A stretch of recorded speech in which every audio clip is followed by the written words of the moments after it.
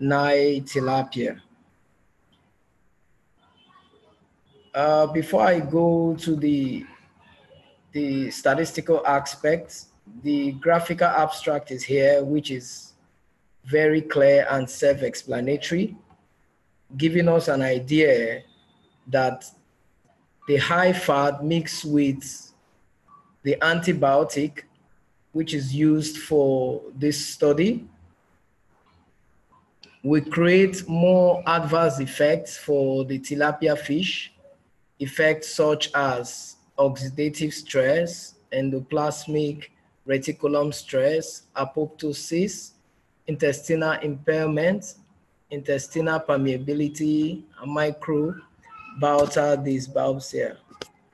All these conditions are impaired intestinal health, which causes reduced growth and feed efficiency. So in a nutshell, what was done, they used an antibiotic called oxytetracycline, and they used 200 all-male Nile tilapia. They didn't use female because from the study, they said male has a way of growing faster, or male tilapias has, they grow faster and they also have uniform size.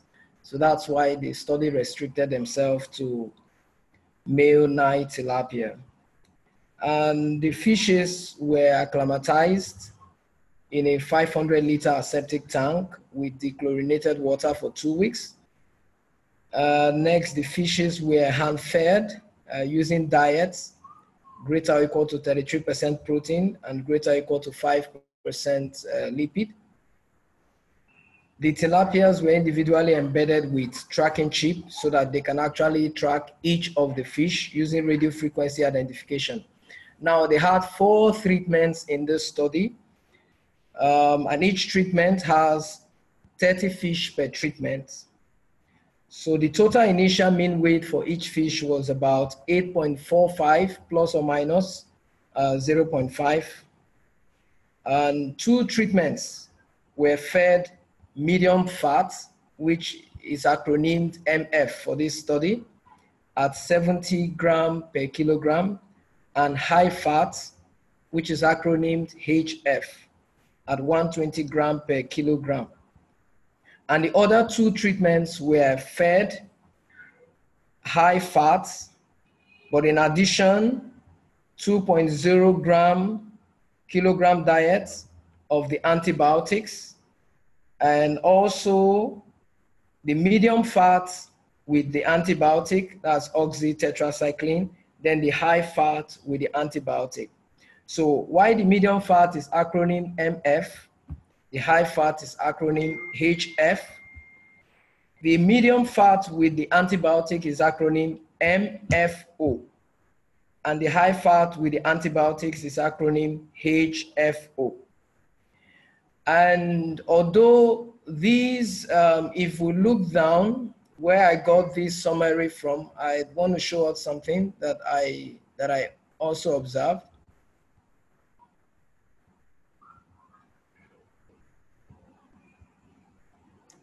If we scroll down, if you look at number 2, that says materials and method, below it,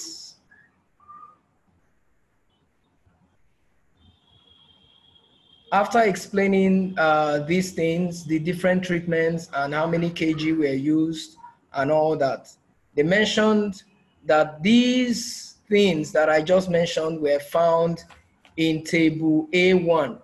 As you can see, I've highlighted it, table A1. And unfortunately for this paper, I was not able to locate table A1. I went to the supplementary through the internet, and I guess probably needed some form of registration or some form of payment. I can't really say, but I had challenges locating the table A1, which would have been very insightful because of these things that were mentioned. Now, we move down to the 2.2 talked about the estimation of growth performance and the feed efficiency. 2.3 talked about the mesenteric fat index, biochemical assays, and body composition analysis. And most of these things were more of the methodology, not like the statistical methodology, but the study methodology that were used in terms of the experimentation. So I'm going to skip them and go to the part that concerns me, which is 2.10, the statistical analysis. Now, the results were presented in means and standard error of means. Now, means, reason being that the data values are continuous. And because the data values are continuous, then it's proper to analyze them with means and the standard error of the means. Now, the standard error of the means, it's slightly different from the standard deviation. Now, why the standard deviation gives us a clue of the difference between one value and another value in the column representing the different continuous variable.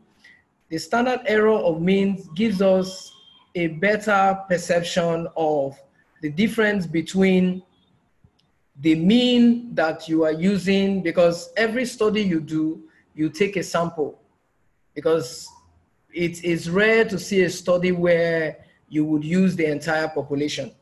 Even the study that they are even using the 9 tilapia juvenile fishes, they won't be able to do a study on all the tilapia fishes that is found in the waters or in the seas.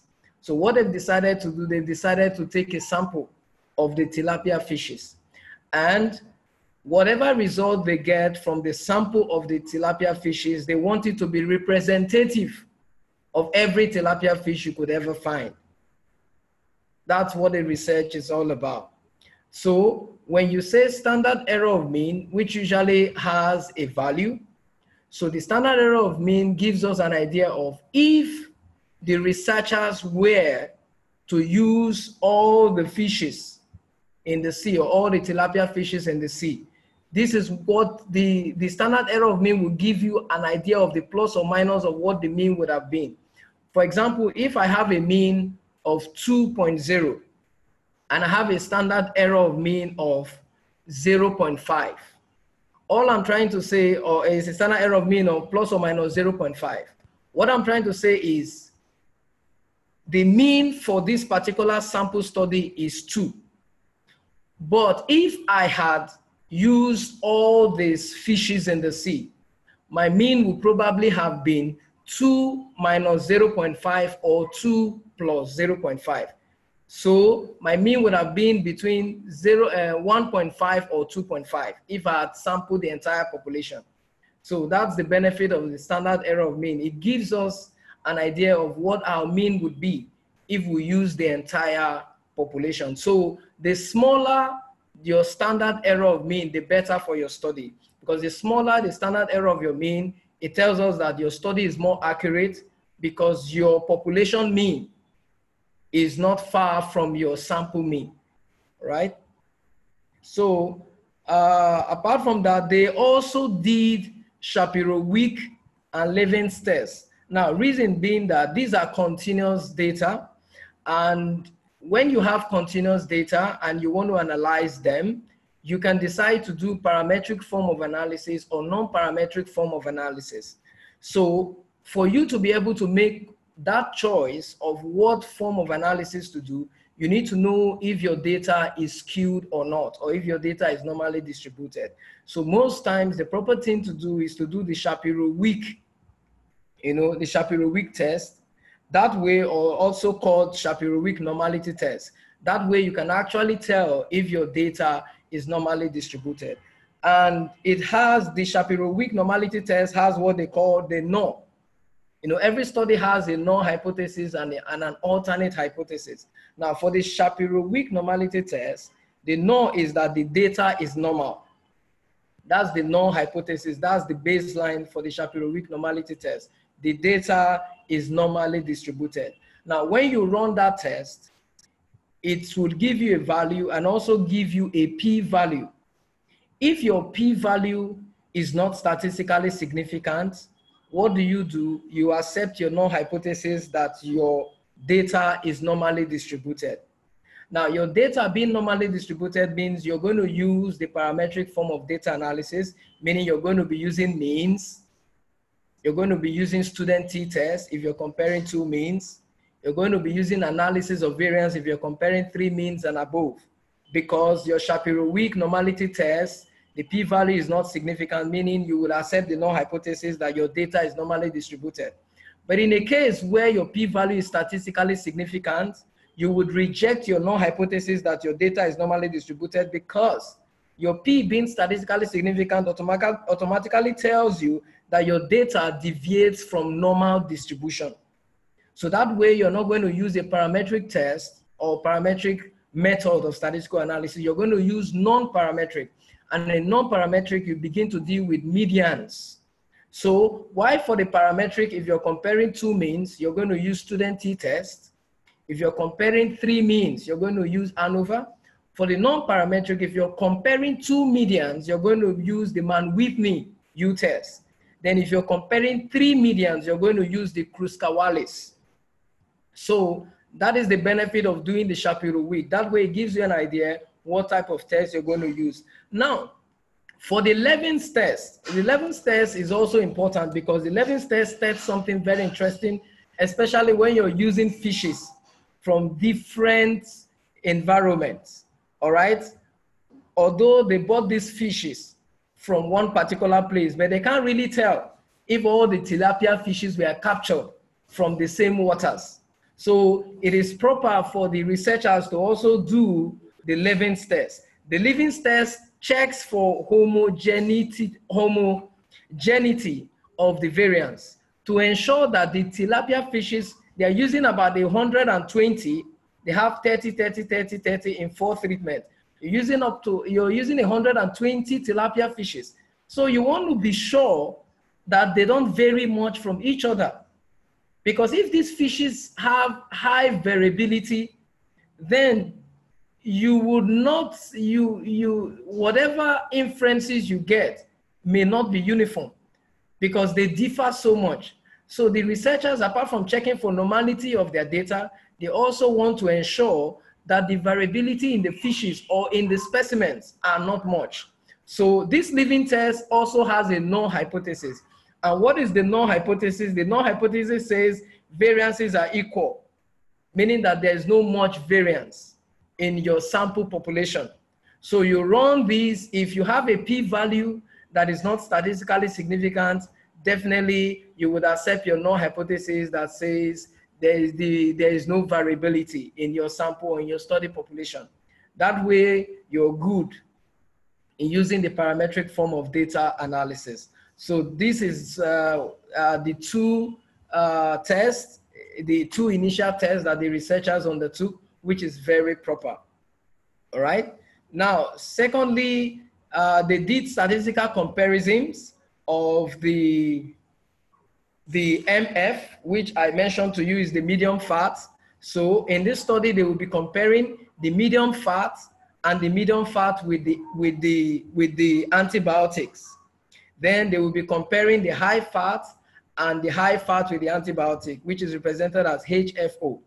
And they will be comparing the MF, which is the medium fat and the high fat, and they will be comparing the medium fat with the antibiotic and the high fat with the antibiotic. So because they would be comparing two items at a time, they would probably be using the student t-test. And they are checking for differences in means between these two variables. All right. So let's move ahead. So another thing that they did here, which if you can see, is they did the Pearson's correlational coefficient. Now the reason is because when you're comparing two, comparisons of two variables, you would, if for you, the reason why you want to compare two variables, it's because you want to check whether there is a difference in these two variables that you're comparing. Now, if you're going to compare two variables that are categorical, meaning that they are percentages, you're going to use the chi-square, which is the proper test to use. And you would have your p-value at the side of it. If the p-value is less than or equal to 0.05, it means that the chi-square is statistically significant. So when you're comparing two proportions or three proportions of percentages, you use the chi-square. Like I'd mentioned before, 2 means the t-test, 3 means the ANOVA. But in a case where you have two continuous variables, two raw continuous variables, you want to compare them, what do you use is the Pearson's correlational coefficient. This way, you want to see, for example, if the meat fat values, if the meat fat in the variables they are comparing it with is increasing, is the meat fat with the antibiotic increasing or decreasing in that same variable they are comparing it with? So that's why they're using the Pearson's correlation, and it has a range between 0 and 1. 0.5 below means a weak correlation. 0.5 above could mean between moderately and strong correlation. The positive could mean if the dependent variable is increasing, the independent variable is increasing. While the negative would mean that if the dependent variable is increasing, the independent is decreasing. So the reason why they are using the Pearson's correlation is because at the time they would be comparing two continuous variables, and Pearson's correlation is the best test of significance to do. Now for the results, the 3.1 says high fat diet worsens the adverse effect of oxytetracycline on growth performance, feed efficiency, and body composition of the fish. So let's go to the figures where these things were shown. If we look at this figure, the figure 1, which looks at the growth performance, the feed efficiency, and the body composition of the Nile tilapia. Let's see what the first chart is showing us. This is a bar graph. So at the side here, you would see weight gain. At the side here, you will see weight gain. Weight gain from 200 to 350. The blue is the meat fat. The red here is the meat fat with the antibiotics. Then you have the HF, which is the high fat. Then you have the HFO, which is the high fat with the antibiotic. This table is showing us that there was a decreased weight gain, as you can see here. The MF is up to 325% weight gain, while the MFO, which is the meat fat with the antibiotic, has a reduced weight gain. All right, so this is showing us that the meat fat with the antibiotic caused a reduction in weight gain in the bar graph in A, like we can see. Now, this little thing here is the standard error of the mean. All right, so it gives you a clue of the standard error of the mean. Now, what the researchers decided to do was to use this diagram with an asterisk up here to tell that they are looking at the test of significance between MF and MFO. Since from the A, we are seeing that there is a decreased weight gain in MFO compared to MF. They now want to see, using the student's t-test, to see whether there's a statistic difference in this reduction. If the MFO has a statistically significantly reduced weight gain compared to the MF, the meat fat without the antibiotics. And from what they mentioned here, if you look down here, they said that the asterisk indicates a significant difference. So wherever you see the asterisk, it shows that there is a significant difference.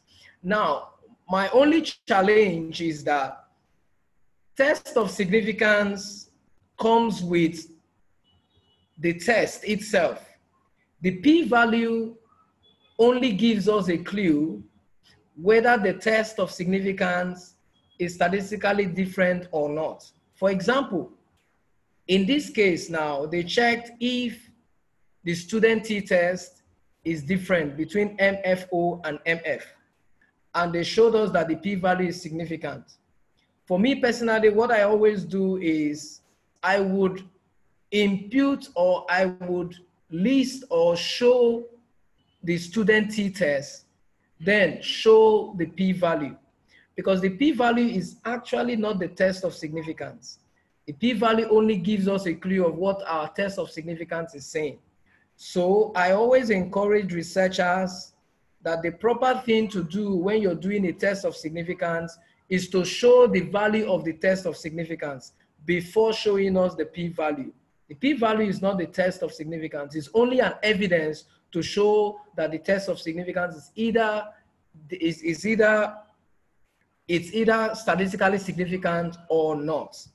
Okay. Now they also did something. They also checked if there is a statistic difference between the high fat and the high fat with the antibiotics. As we can see, the high fat without the antibiotic, the weight gain is up to 300, close to 325. But the high fat diet with the antibiotic caused a drastic reduction in the weight gain, which is a little above 225, which is a little above 225. Okay, so the t-test from this asterisk here is telling us that there is a statistical significant difference in weight gain between the high fat and the high fat with the antibiotics. Now, what I am not clear, this one is clear between the MF and the MFO, that's a student t-test.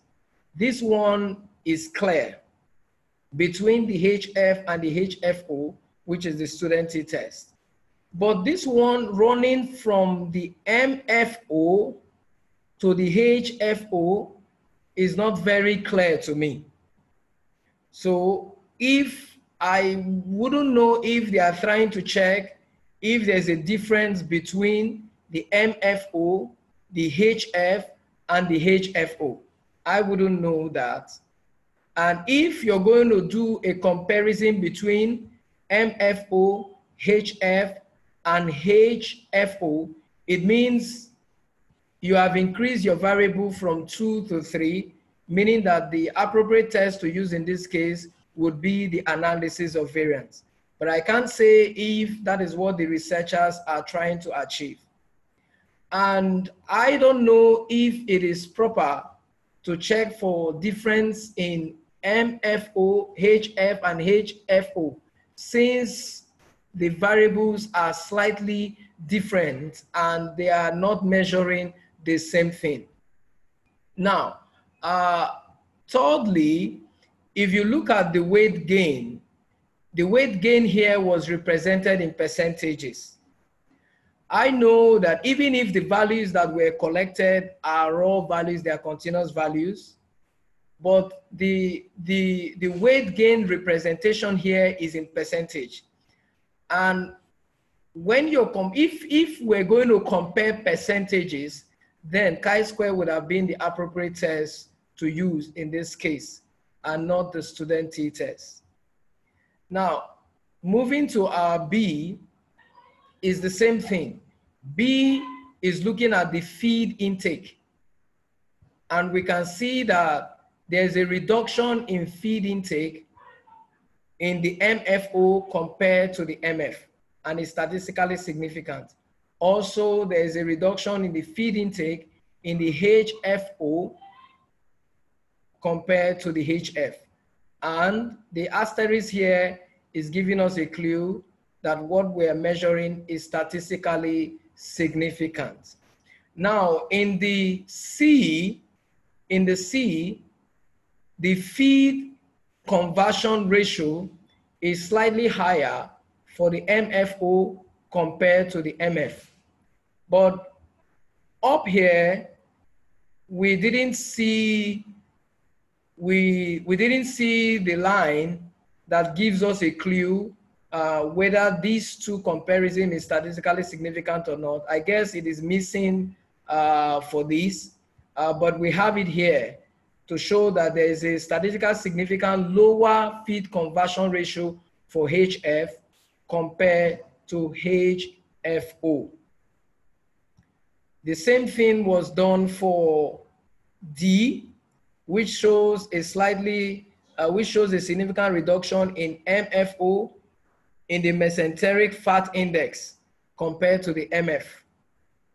Protein content and also lipid content. The lipid content is also showing us the same thing, that there's a statistically significant reduction in lipid content in the MFO category compared to the MF. And the asterisk here shows a significant. Now, the figure 1 is clear, although for me, what I would have done is to show the values or the test of significant values, because that will also help us to know if they use, like in this case now, if you look below here, they gave us the p-value to tell us that the asterisk shows that the p is less than 0.05. But I will not be able to tell if for the weight gain, did they actually use a chi-square because of the proportion, or did they use a t-test because the values for this study are actually continuous variable.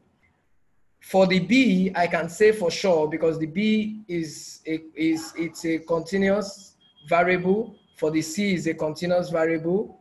And if you look at this, if you look at the D, the mesenteric fat index is in proportion.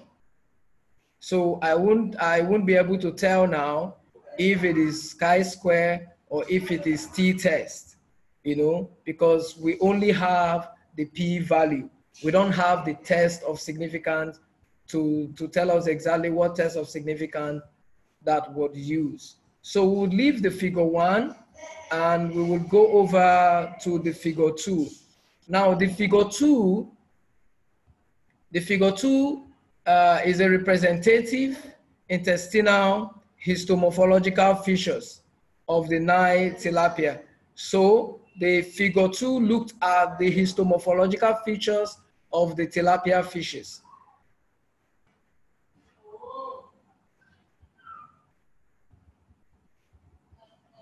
We'll take I. I looks at the muscularis thickness. The muscularis thickness, which is measured in micrometers. So from these, you can actually tell that there is a statistically significant reduced muscularis thickness for the MFO category compared to the MF. And also for the HFO category compared to the HF. The same thing for the M, which looked at the MRA relative expression. There's a statistically significant lower MRA relative expression for the MFO compared to the MF. The same thing with the villi height in J. There was a statistically significant reduction in the villi height for the MFO category compared to the MF. We also saw in N, and we also saw a statistically significant reduction for the MFO for the villi width, which is measured in micrometer. So the figures we have seen here in figure 2 shows us that there is a histomorphological feature changes that is caused by the antibiotics mixed with the medium fat and also with the high fat. So we would go further to the figure, we'll move to the figure 3 that looked at the intestinal oxidative stress.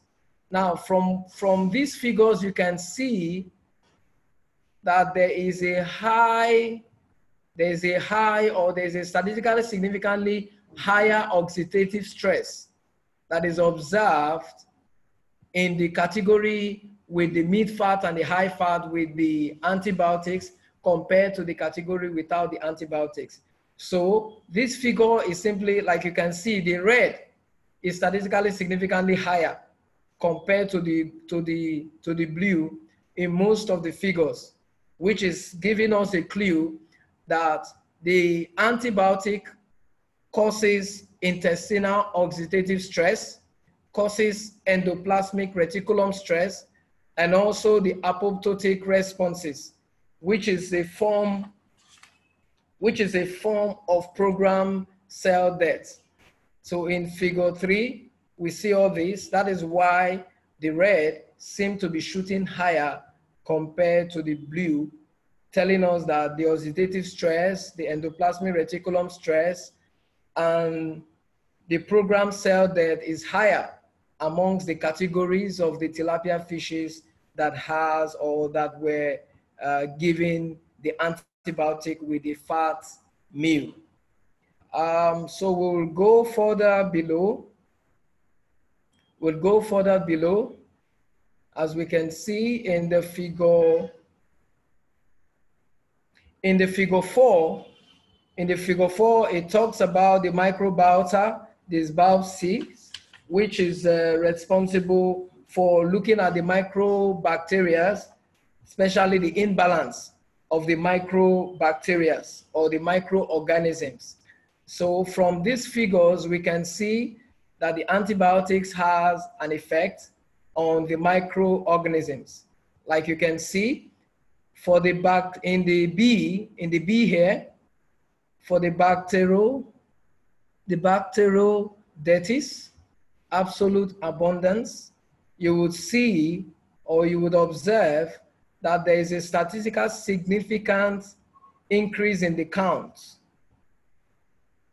in the MFO compared to the MF. And the asterisk here tells us there is a significant difference. So the MFO has a statistically significant higher count for these bacteria compared to the MF. Also, for this one where you have the Fusobacteria absolute abundance, there was a statistically significant higher MF compared to MFO and higher HF compared to HFO. The D also gives us a clue for the reduction also in the bacteria in the MFO compared in the reduction in the HFO compared to the HF. But when it comes to the MF, is the opposite. The MF had a statistically significant reduction compared to the MFO in the treatments. Now, if you look at this, you would see here they did a form of an analysis of the principal, they did a principal component analysis. And if I go further to search for the principal component analysis, there's something they said here.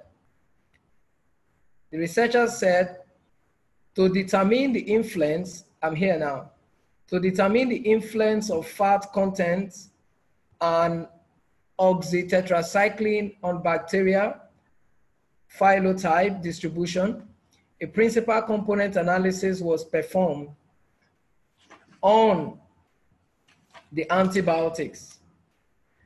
The bacterial communities from the dietary treatments were divided into two clear groups. In a nutshell, what they are trying to tell us that the principal component analysis is showing is that there was an increase in the bacterial community of 87.10%. There was an increase in the bacterial community, 87.10%, in the fat contents compared to, in the fat content alone, compared to the bacterial community when the fat content is mixed with the antibiotics. So They are trying to tell us the principal component analysis they ran showed us that when the fat content is mixed with the antibiotic, there is a reduction in the total variation, which is 9.70%, compared to when it's only the fat content, which is 87.10%. Now, this is very clear, but the part where I'm not comfortable is my understanding of principal component analysis is not what is mentioned here. I know principal component analysis as a form of analysis, like if you're talking about factorial analysis, where you have so many variables that at the end of the day, you want to sum all these variables to mean one thing. For example, now you have a questionnaire which you have designed. And in that questionnaire, you have 20 questions.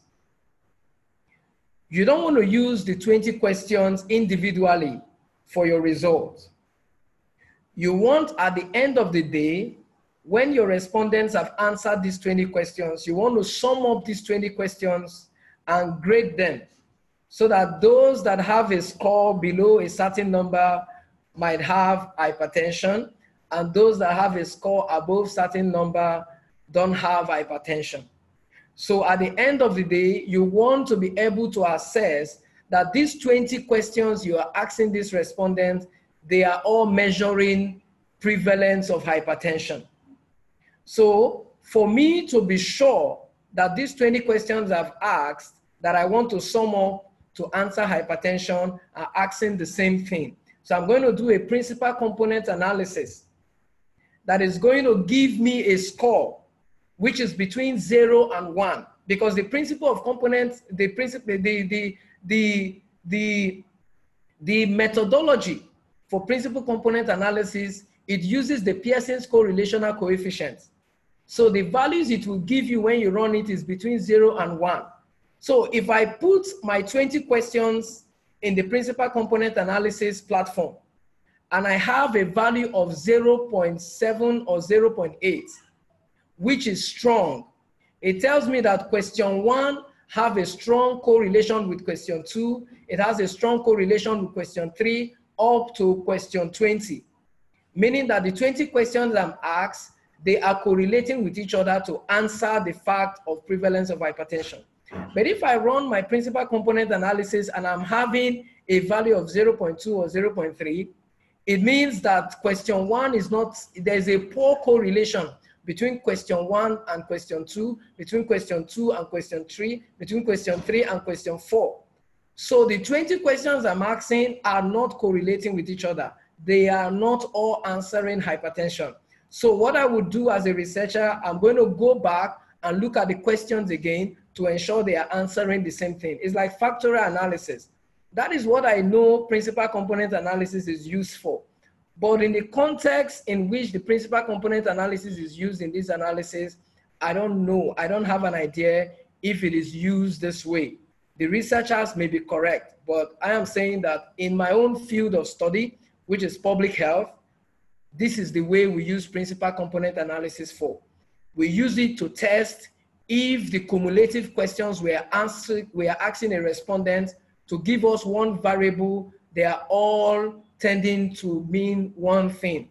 So that if they are not answered, if the questions are not going to give us one, if the individual questions that we're asking these respondents are not going to give and don't have the ability to sum up to give us one variable, then we will go back to these questions and readjust them.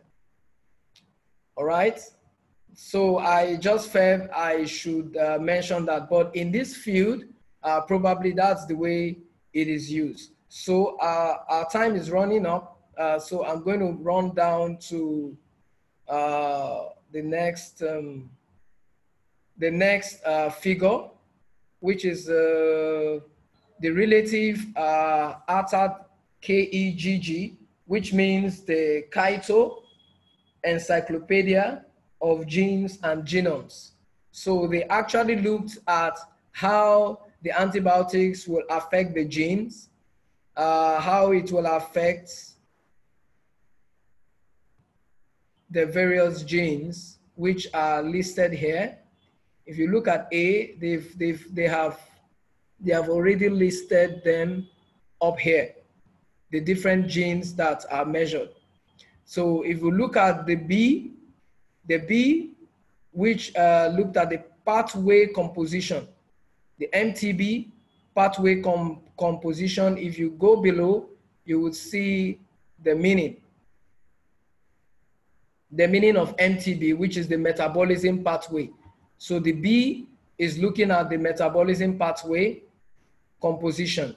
So from our chart here, we can see that there is a statistically significant drop in the metabolic pathway for MFO compared to the MF without the antibiotic, and it's statistically significant.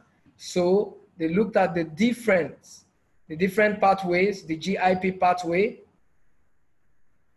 which means the genetic information processing.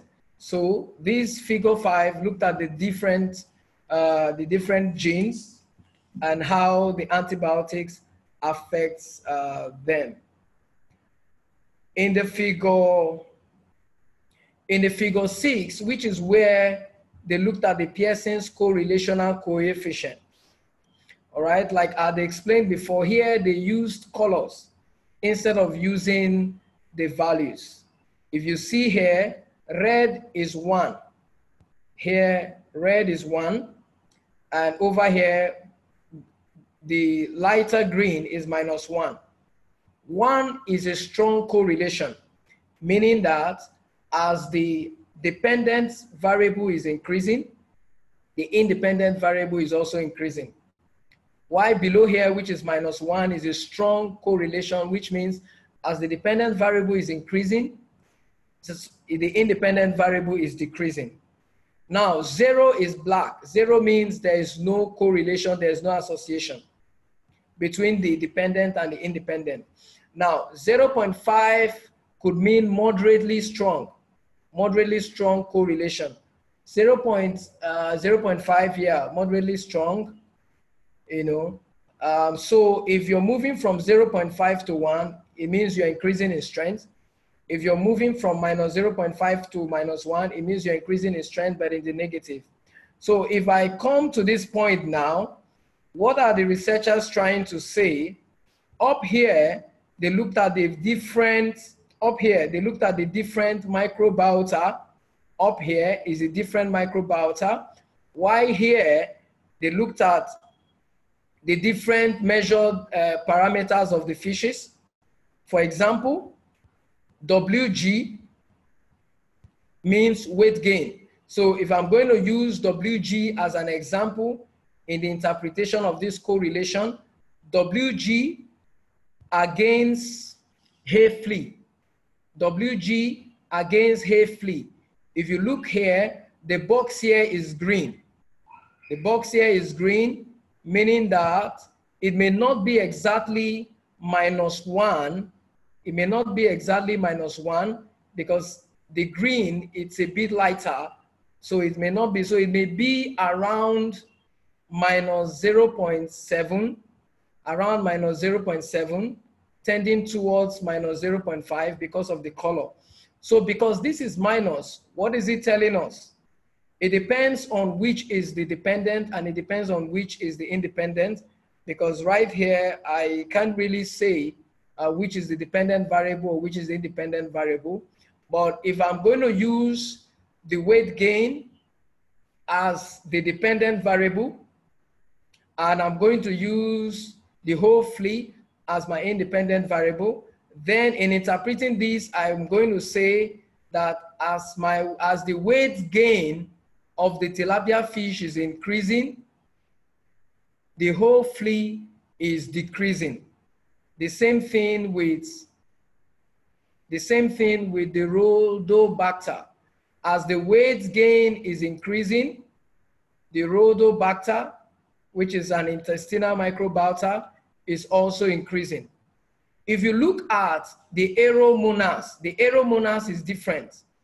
The Aeromonas is red, meaning that it is 1. one means strong and one is positive, meaning that as the dependent is increasing, the independent is also increasing. So if I'm going to use the weight gain in this area, which is the red, it means that as the weight gain of the tilapia fish is increasing, the aeromonas is also increasing. At this point, you will see it is black. Black is 0. Black is 0. So black 0 means that there is no association between weight gain and the cytophalange, the cytophalanges. So there's no correlation between the weight gain and the cytophalanges because it is black. And from this key we have here, black is 0. 0 means there's no correlation. There's no Pearson's correlation. And another thing I noticed is why the test of significance has been done, which is the Pearson's correlational coefficient. They didn't tell us if the association is significant or not. Because even if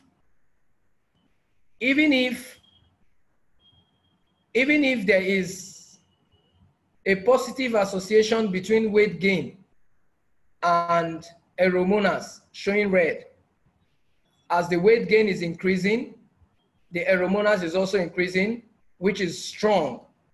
We need to know if this correlation is statistically significant, because the fact that something is correlating doesn't mean it is significant. So the p-value still gives us a clue whether we need to pay attention to the correlation or not. So even if the weight gain has a strong positive correlation with the aeromonas, if our p-value had shown an increase in 0.05, meaning there's no association, then no matter how strong the Pearson's correlation is, there is still no association between weight gain and aeromonas. So it is not enough to have your correlation, your Pearson's correlation coefficient. It is a proper practice to also have the p-value. That way we can say for sure if the correlation we have measured is statistically significant or not. Because the p-value in statistics is our evidence that whatever two variables you have compared is statistically significant. So the test of significance is good, but the p-value is the evidence that that two comparison you've done is statistically significant. So I think it is a big omission in our figure 6 not to have a p-value for each of the correlation that was done. That is why, for me, I would have preferred a table here. I would have preferred a table here that would have shown us our arrow, the exact arrow value, whether it's 0.7 or 0.8 or 0, then it would have shown us the arrow square, which would have given us a clue of the percentage of the weight gain that is correlating with the aeromonas. Then it would have given us the p-value so that we can either, the p-value will help us decide if we should pay attention to the association or not to pay attention to it. You know, this is a beautiful picture, but without the p-value, it doesn't really tell us much because we can't really tell if we need to hold on to the association or not. Table 1 is almost like a summary of the things we have said in the different figures. Like, for example, the type of effect here is growth performance. Growth performance, the toxicological effect is the weight gain. So where you have the meat fat with the antibiotic, there was an increase. You know, there was an increase, but where you have the high fat with the antibiotic, there was a decrease. So that is what this is showing us. So the reference figure, we have already looked at the different figures.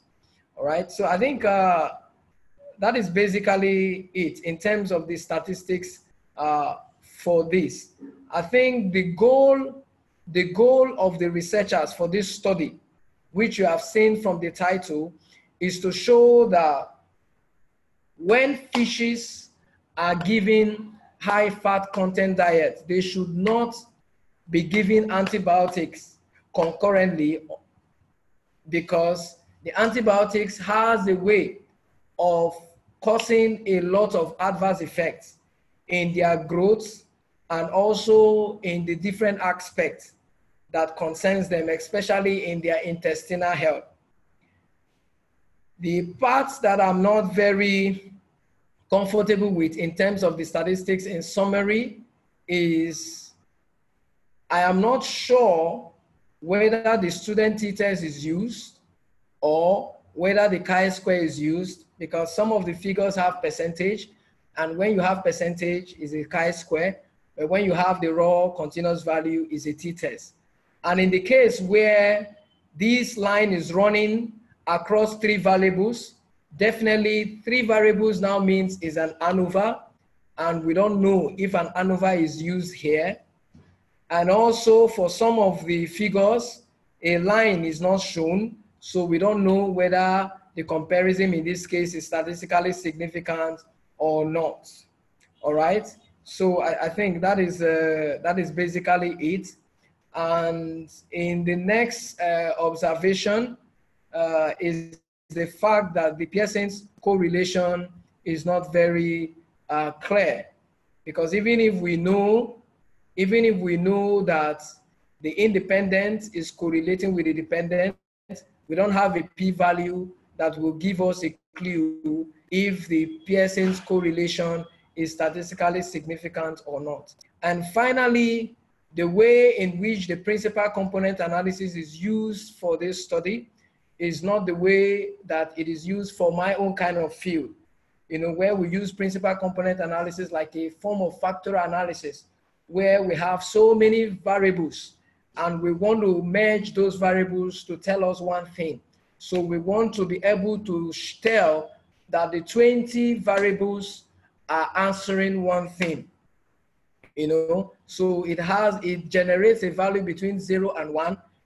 0.4 below means poor correlation between the 20 variables, and 0.5, 0.6 and above means there's a strong correlation between these 20 variables. My time is exhausted, and I think I am going to end my class here. So I don't know if anyone has a question with the statistical aspects of the analysis.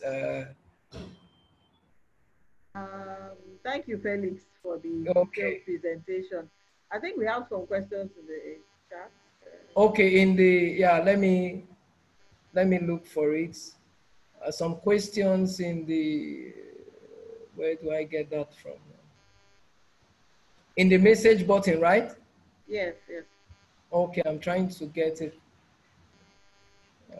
How do I access? Okay. Ibrahim, I think two of the questions were from you. Can you just tell us the question?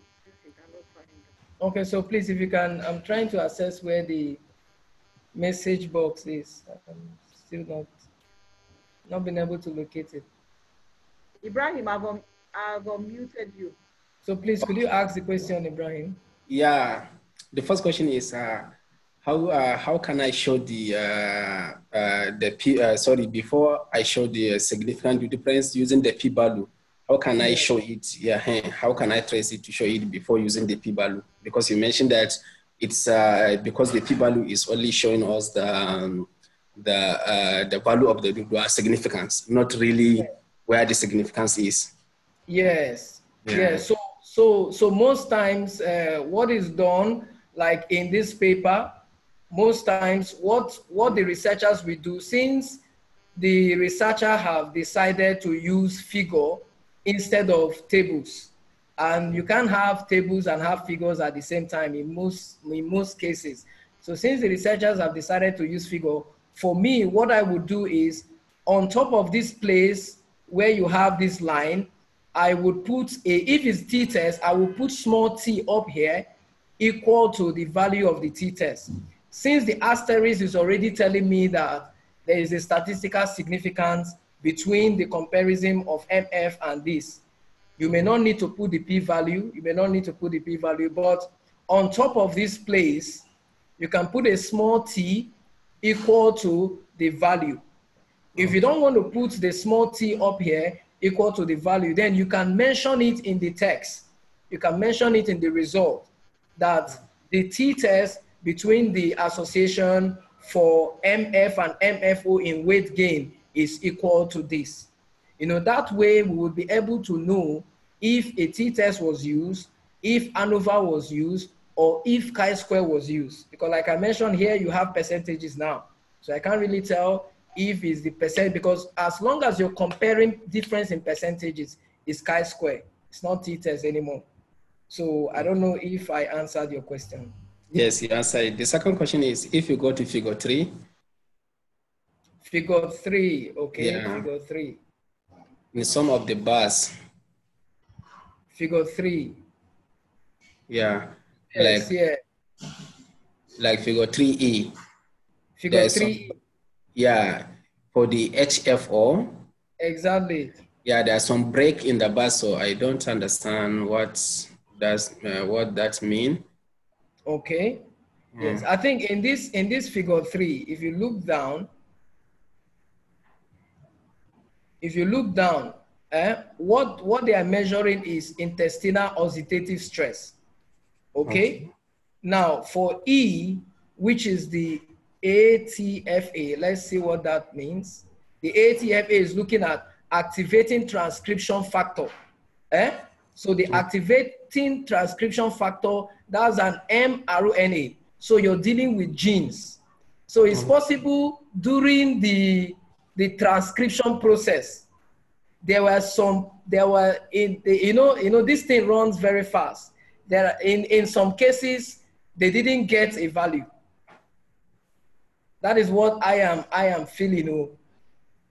I don't want to assume that it is an error in the bar graph. All right, I'm assuming that they didn't get, the value runs from 0.5 to 4.5. And each of these bar graph it's a value.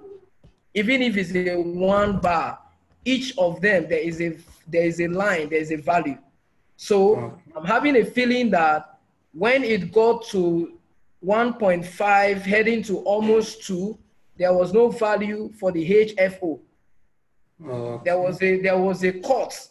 There was like a missing value. So it now continued from 2.5 up. That is what I am feeling. Yes, I don't want to assume that it's an error in the bar graph, because this is a gene, is a genomic analysis. It's usually very fast. Yes, and Ibrahim. Yeah. Ibrahim, one of the authors of the article is on the journal club, Samuel. So you can also throw that question at him. Okay. On the WhatsApp group. Yes. Okay, I will do that. He will be able to answer that better. Exactly. Yeah, yes. I'll do that. Thank you. Thank you very much, Mr. Felix. I think I like the way colors were used for the correlation. Yes. This is the first time I will see that. I like it. It's very nice. Yes. I think I'll try that for one of my work also. Yes, this particular one. It's very nice, but interpreting it would not be easy for you. Okay. Yeah, it will not be easy for you, because the way the correlation value is, it runs between 0.0 to 0.1. And those values could mean weak, strongly weak, moderately weak, moderately strong, like that. So yeah, so you will not be able to use these terms accurately if you're going to use color. you know, and also the color will also not give you the opportunity to tell us what the p-value is. So for me, if you ask me, even if I have these colors, which is very unique, I truly have not seen this sort of thing before, it will also be proper to have the table. So that if we really want to know the true value of the correlation, we'll go back to the table, you know. And also in correlation, the arrow square is also very important. Yes, The arrow yes, square, always there. Yes, yes, the arrow square gives you an idea of the percentage of the independent that is correlating with the dependence. You know, so these are very, very key values that makes your Pearson's correlation sweeter to interpret in terms of your writing. You can have the author address some of these comments. At least Yeah, it will show more like. Yeah. Yes. Okay, thank you very much. I think we'll close right away and then we can continue the discussion. Continue on the WhatsApp. Yeah, on the WhatsApp. Yeah. Yes. So I would be on WhatsApp to answer further questions. Yes. All right. Thank you very much. So All bye. right. Okay. Bye-bye. Thank you, everyone.